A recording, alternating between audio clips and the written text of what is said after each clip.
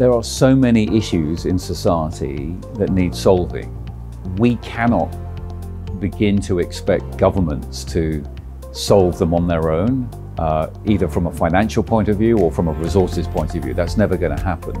So business has to get involved. So as a corporate leader, you need to take that on board. And then you need to look at your own business and say, what can you do that is very good for society, that is also good for my business?